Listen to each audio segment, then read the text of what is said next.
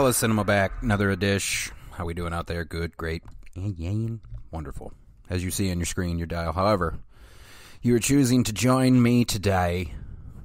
The bird with the crystal plumage. The bird with the crystal plumage. Sam Delmas, good old Sammy Delmas, is an American writer living in Rome who inadvertently witnesses a brutal attack on a woman in a modern art gallery. A brutal attack on a woman in a modern art gallery. Powerless to help, he grows increasingly obsessed with the incident.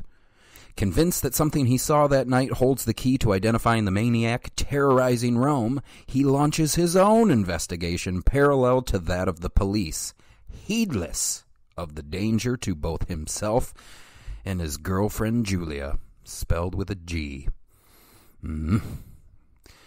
I don't know why. You know, it's like a Jeff spelled with a G. I have never in my life met a man by the name of Jeff who spells it with a G that I liked. I'm not saying that's how it is. I've never met a Julia with spelled with a G, so I can't comment. But a couple of the Jeffs that I've met spelled with a G, nope. Not a fan, sir. Not a fan. So, this is a Dario Argento Argento piece. His directorial debut, actually.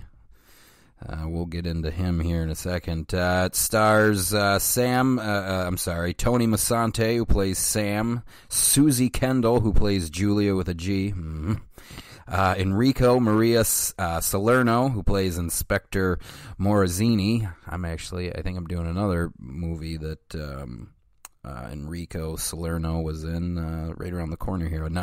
A proper spaghetti western. He was in. You got Ava Renzi, who plays Monica. You got Umberto Rajo, who plays Alberto. Umberto plays Alberto. Renato Romano plays Carlo. Giuseppe Castellano plays Monty. Mario Adorf. Berto plays Consalvi. Pino Patti plays Faena. Gildo DiMarco plays Garullo the Pimp, who I thought he was pretty great. He's a stuttering pimp, may hold the key to the murders. And he stutters, and to correct himself, he says so long. He'll tag every sentence. He'll kind of bumble through it, and so long. He ends with his so we can call him fucking so long Garullo. Werner Peters, who plays the antique dealer, and Reggie Nalder, who plays Needles, the assassin. So you got it written and directed by Dario Argento, produced by Salvatore Argento. Production manager was Camillo Tetti. Director of photography, and a lot of these these giallo as they call them.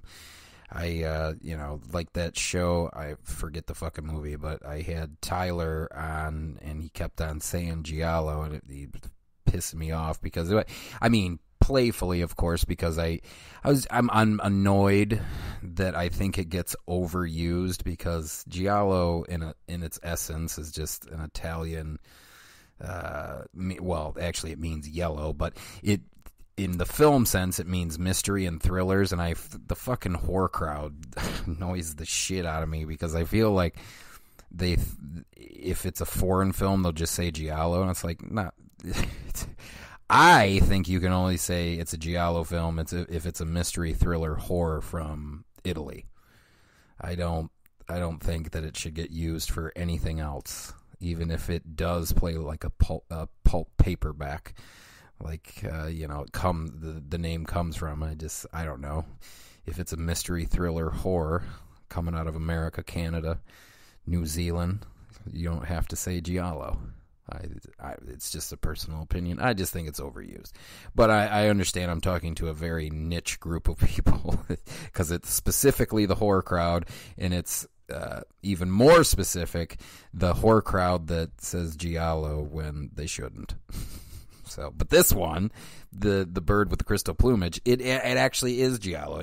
You could say it changed the game of giallo in terms of filmmaking. But I don't even, like, on some level, I don't even like saying it in terms of filmmaking, but if it came from pulp paperbacks in Italy, they can just stay that way.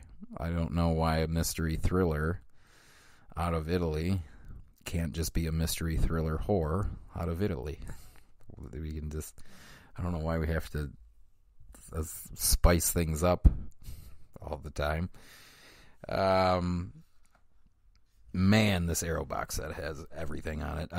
Director of photography, Vittorio Storaro. And that's the big thing. These films coming out of Italy during this time that were different than us, the States. I don't know why I said us. I have nothing to do with it. It's like when somebody says, they're talking about their favorite sports team or whatever, the Lions or fucking the Cowboys. We did this. You did nothing.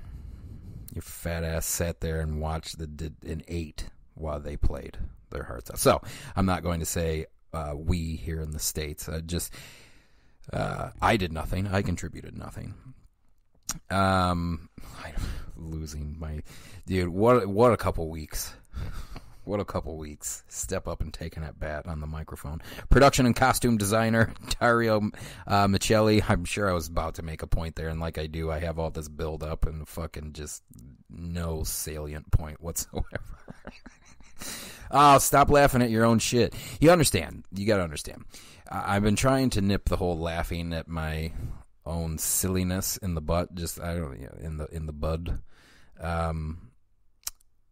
It makes me feel a little bit more comfortable as I sit and talk to you alone, like a crazy person, if I laugh at the silliness of it. So it's a coping mechanism, is what I'm saying to you. It's a coping mechanism. Editor was Franco Fritticelli. God damn it, John. And then music by one of my favorite composers of all the times ever, Ennio Morricone, R.I.P. in 2020. Though the way that 2021 has been, I don't even count it as 2021. It just feels like bled over shit from 2020, and it just continues. And, of course, as I'm doing this podcast now, mask mandates are sweeping the nation. I know in my city, they just today, actually, mask mandates for the school. And if you're wondering whether I'm pro or for that, I'm sorry, pro or for, if I'm pro or con that, you mind your own goddamn business. That's not what this show's about. I don't think I made any secret. I think I've said quite a few shows where I stand on that. Anyway, it just feels like 2020 is bleeding over into 2021. It just feels like one big Ennio Morricone death. Feels like we're still grieving. I feel like in this little booklet that Arrow gives, and another goddamn awesome release that they did for this, the bird with the crystal plumage on 4K. In the booklet, listen, I'm going to read to you for a second. I should do books on tape. But in this little booklet, I thought this was an interesting piece of information for a lot of you that, you're not super nerdy into films like I am.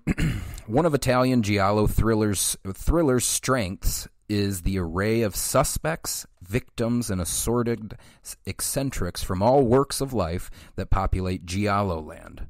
A rogues gallery of distinctive faces make it easy to keep track of who's who, from butterfly collectors and scientists to glamour photographers and priests. The collection of Giallo characters were memorably brought to life by the best actors and actresses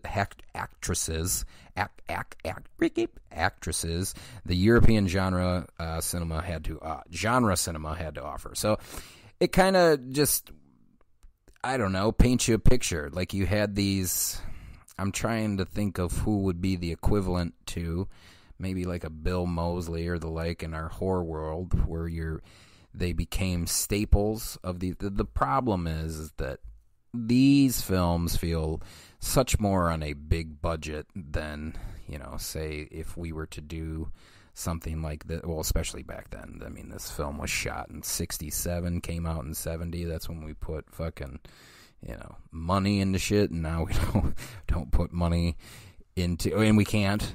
Well, not we, but they can't. There's so many avenues to get films made now that people are willing to throw money at it, but not an absorbent amount. No. But these films, I don't know. I'm sitting there watching it, and I like it. Of course, it's not a bad film. It's nothing fucking. I'm sitting there watching it, and I'm thinking, who some of the younger cats that I mingle with, who could I show this to? And boy, the list was very small.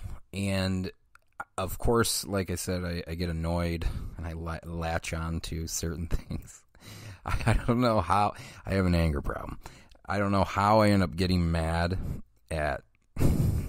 I don't know how I ended up getting mad at some of the people that I run with, that I hang with,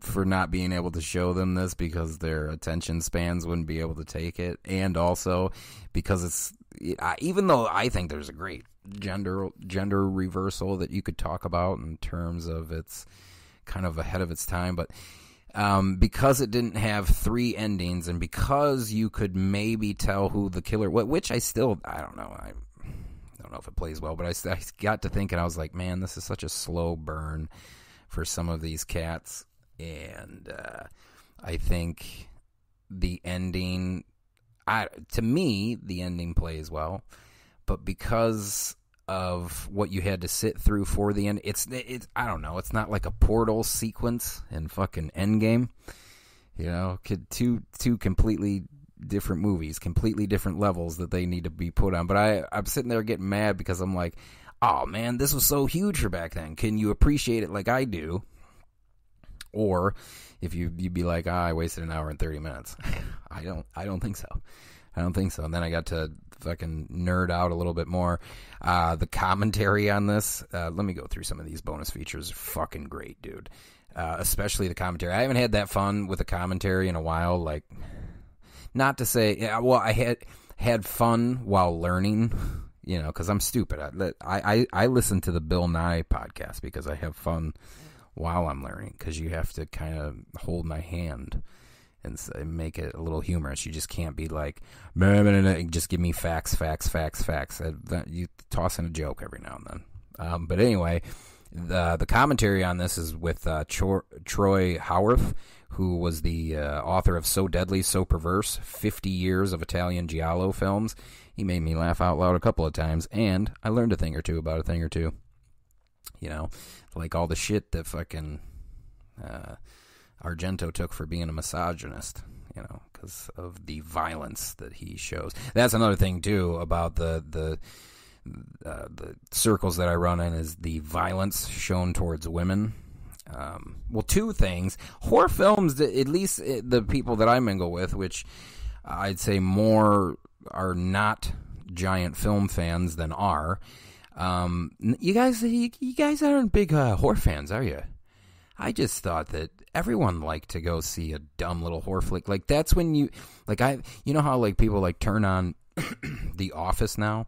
Like, I'm gonna turn my brain off, I'll throw on Parks and Rec or whatever. I thought that's what horror movies were. Like, you would be like, hey, you want to go see that fucking Jason 42 on Friday? We've had a long week, that sort of thing. And it turns out, nope, none of you. And it kind of hurts my heart because, we got some horror films around the corner that you go to the theaters to see a horror film with a group. And this, anyway, I'm babbling as per usual. What the circles that are on? Oh, Sean, the violence depicted towards women in this one. Well, one different time. If you do that for every single fucking old thing that you watch, you are never. I guess I should be more specific, because that's what we do now. We gotta fucking Anyway, if you keep on going, you're never going to enjoy a lot of these older films if you're like a new cinephile, like you're a 20, 21, 22-year-old something cinephile. You're never going to be able to appreciate where a lot of the stuff that we get to enjoy, the predecessors, you know, if you keep on hanging on, I think hanging on, you know, social fucking... I think the thing that blows my mind the most is that we're talking about a movie. Like, you know, I could understand if, like, I was making you sit down and watch, like, a documentary or a news. Here, watch this hour-and-a-half newsreel about a woman, multiple women that get murdered and shit like that. All right, I could see. But anyway, actually, I wouldn't be able to see. I would still say the same shit I always do. Oh, that guy killed that girl? What a fucking piece of shit. You know? I can differentiate between the... Anyway, I got kind of bummed because I was like, oh, there's one scene in particular, and obviously fans of the film know which one I'm talking about, you know, with the black gloves and the panties. Well, nothing gets shown in that scene, right? Right? The fans of the film, nothing gets shown in that scene. I see people, big fucking deal. At least in the circles that I read, a couple of the women would be like, this is... And I'm just like, well, what? Used to go to movies and not be offended. I had an ex-girlfriend once. She fucking loved the shit. I miss that. I miss that. Wait, I took her to see Devil's Rejects back in whatever. And when that lady with her husband's sawed off, cut off face is tied to her face. That's right, a face tied to her face, and she runs out in the middle of the road and gets tattooed by a semi and just explodes. My ex just lost her shit. She was laughing so hard. It's tough to find that nowadays, mate. Fucking, either that or I'm just looking in the wrong places, but I blame it on the fucking location, for sure. And due to my inability to move on from other stuff, but that's none of your goddamn business. You know, you have someone in your life, saves your life, erases you from theirs, and you've done a lot of drugs, which prompt a lot of flashbacks. It's tough to move on, mate. It's tough to move on. It's okay though. I'm happy to be here doing this dumb show for you. Now, she could probably make the argument that I'm not using the time well. You know, she saved my life, and now this is what I'm choosing to do with it. And I would see her point. I'd be like, yep. You know what? No wonder you left me without saying a word.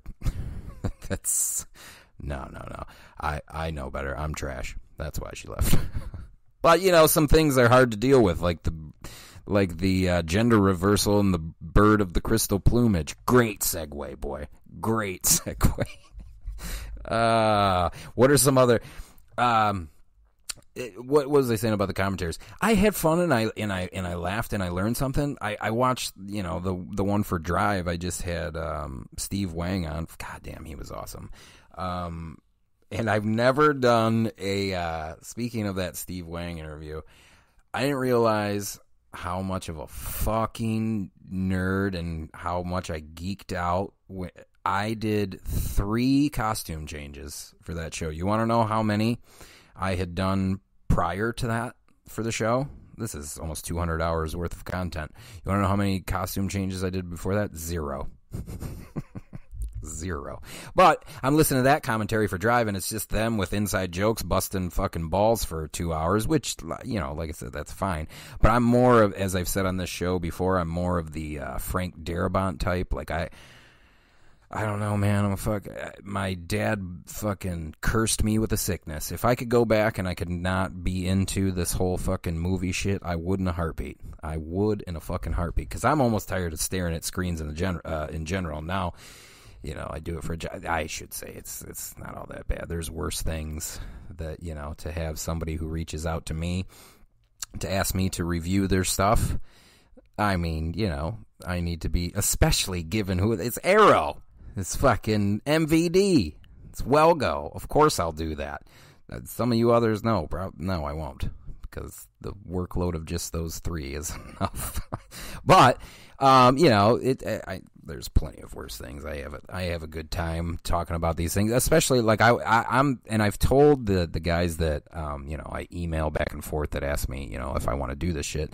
I'm straightforward with them. Look, I'll not, like, you don't have to email me and be like, hey, did you see this email? Did you want this one? I saw the email, and if I wanted it, I would have emailed you.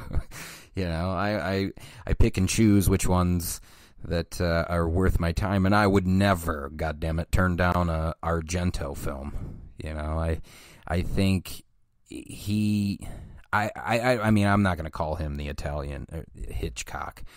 I think Hitchcock told stories in a next level way, whereas there's something about these gialli. I don't know. We could have been a little bit sharper, couldn't we? I feel like I'm the only one that'll be like, hey, I love Argento. His filmography could still use some work. In fact, I don't remember if it was the commentary or one of the many awesome bonus features, but somebody, it was a bittersweet comment, because they were like saying, well, he wasn't really like super misogynist and smutty until like his later years, Mother of Tears, which is like post 2000, and Dracula 3D. And I'm here to tell you, I don't shit on most films. I don't. I'll just say, it's a miracle to get made, but you've listened to the show before. Dracula 3D is among one of the most terrible things I have ever seen. And I know, I gotta say, well, I gotta stop laughing at my jokes, but I know that I pissed off a couple of Argento fans. I swear, some of you need to be more honest about the work. Like, hey, I love Lucio Fulci. Hear me. I love him. But don't call him a genius or brilliant. We got to stop throwing those words around so fucking willy-nilly. No? You disagree, horror fans? I love him. Hello. Calm down. I love him. I love Argento. I love Bava. Just, I don't know. I think just horror fans crack me up. She was great in Hereditary. The fact that she didn't win an Oscar is preposterous. No, you're preposterous. Did you watch the other films nominated? Just because she could open her mouth, really. What am I doing? Listen to some of these bonus features. I think I've said that like 5 times. Black Gloves and Screaming Mimes, an interview with critic Kat Ellinger exploring the film's themes and its relationship to both Giallo and Frederick Brown's novel. Yeah, it was a Frederick Brown novel called The Screaming Mimi. I think came out in 1949. And much more sexual, if I remember correctly, as she was saying. By the way, Kat Ellinger, too, fucking great. If I didn't need to do this show for my own, this particular episode for my own sanity, I would have reached out to Kat, because I thought she had a ton of good stuff to say. In fact, she was talking about kind of how Argento had handled all the misogyny hubbub, and I'm not going to even attempt to say what he said, but basically, paraphrasing, I'd rather look at a beautiful woman murdered than an ugly woman. And obviously, fucking feminists were none too pleased with that. And, it probably, A, they didn't understand it was a joke, but 2, like, the joke was in poor taste. Like, it's kind of like Tarantino on Rogan when he was just like, talking about the Bruce Lee thing. He was like, anybody else besides Shannon Lee can suck a dick. And it's like, someone's going to make that homophobic because the way that you're using it is negative and bad. Okay. So it's just, how do I get so fucking sidetracked? Kat just entertained the shit out of me. I wish I would have had her on the show, but I needed to get this. I needed to do something to ease my pain. And looking back on it, the way that this show's going, it's not helping. It's not helping at all. It's actually making it worse, because I'm bombing. I'm bombing for an Arrow release that I believe in. Oh, the Frederick Brown. It was a little bit more sexual. Jesus Christ, Sean. The Screaming Mimi novel was far more sexual than the film is. The Bird with the Crystal Plumage. And I forget, he'd rather, Argento said, I'd rather see a beautiful woman murdered than, there we go. That's how the Tarantino thing came about. Than an ugly woman. And actually, as Kat pointed out, this, the kind of having fun or what it is, this obsession, because it is an obsession. Edgar Allan Poe wrote, "The death of a beautiful woman is unquestionably the most poetical topic in the world." And I said that in Philosophy of Composition, 1846. Interesting, right? It's been around quite a long time, and I also found it interesting too that it's kind of, why is that? Why is that? Especially when if we care so, this is wild. Why am I going here? I just ask a question and then I'm going to move on.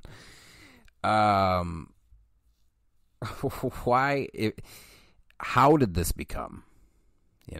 And currently in the modern world, how do we, me included, not know how to treat them well? It's been all these years. It's the most poetical thing. But yet we can't seem to get it right.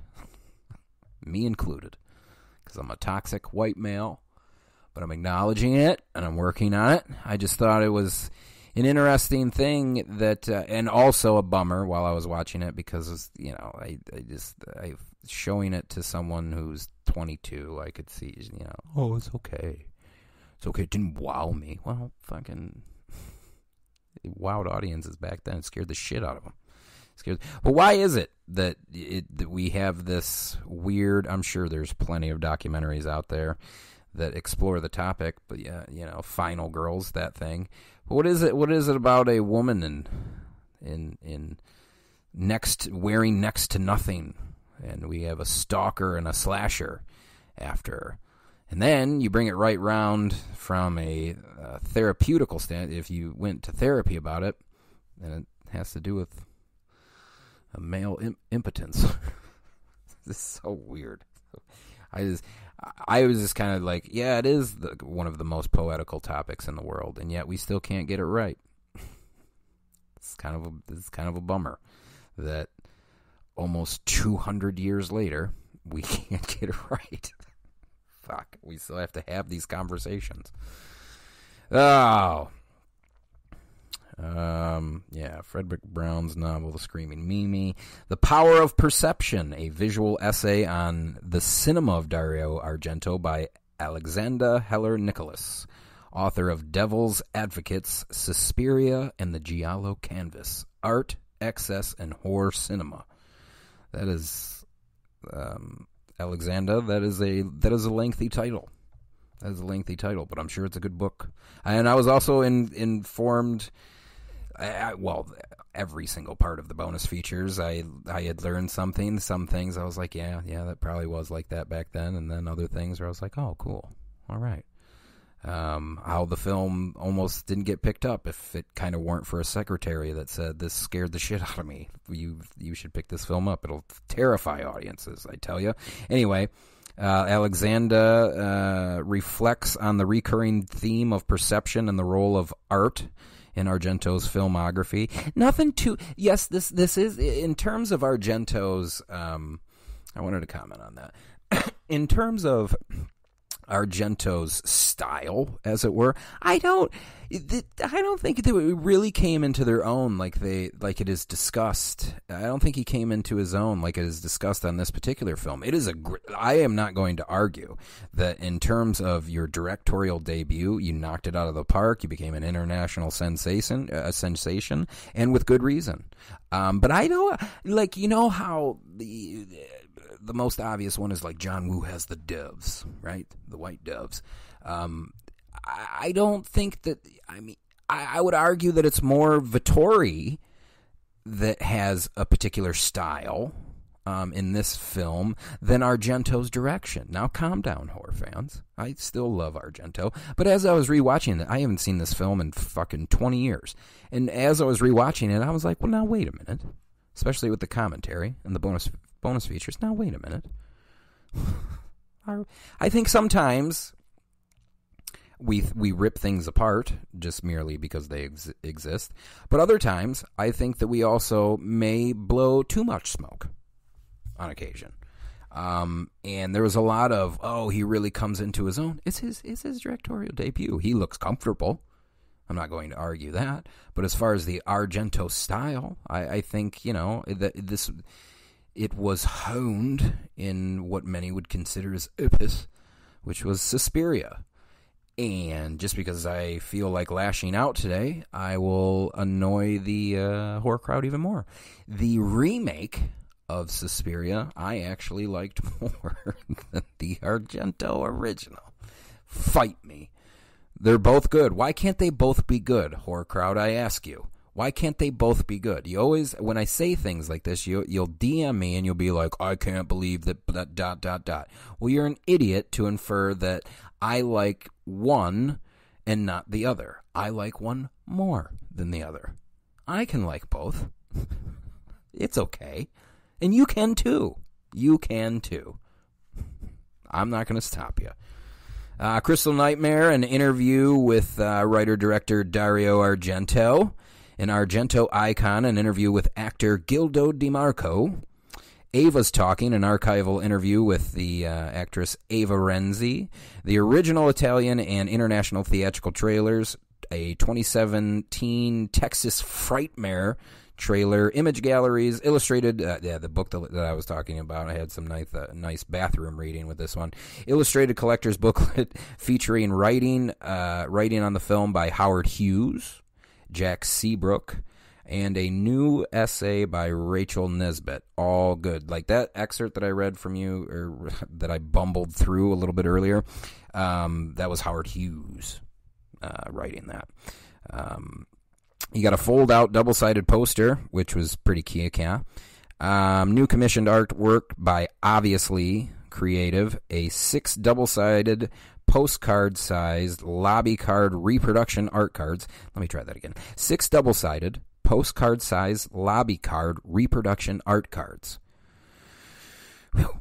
Limited edition packaging with a reversible sleeve and newly commissioned artwork by Obviously Creative.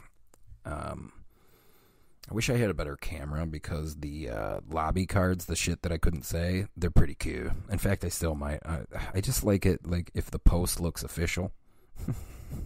And a lot of the times my posts don't look official. This is where I do my thing. It's the social media stuff that kills me. I don't know what hashtags I should be using.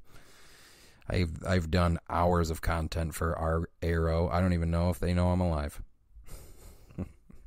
So, you should check this one out.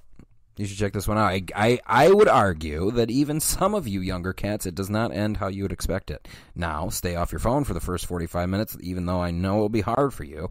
It's a fun film. And if you don't want to buy the $48 limited edition box set because you haven't seen it yet and you're not going to take my advice, I believe it's streaming on Tubi, which is free. Tubi, which is free. Stream it, like it, love it, buy the goddamn thing, and support Arrow, because some of us still like physical media. Let me tell you. Some of us still like the physical media. I know that you don't get it, but it's no different than your Funko Pops. In fact, I would argue on some level it's better than the Funko Pop, because I can put on a movie and be entertained for an hour and a half, 2 hours. I'm not going to stare at a Funko Pop for 2 hours. I know some of you in this show would and have taken offense by that. Get Arrow's release of The Bird with the Crystal Plumage. Great murder mystery, Giallo, because it is Italian. Ella Cinema.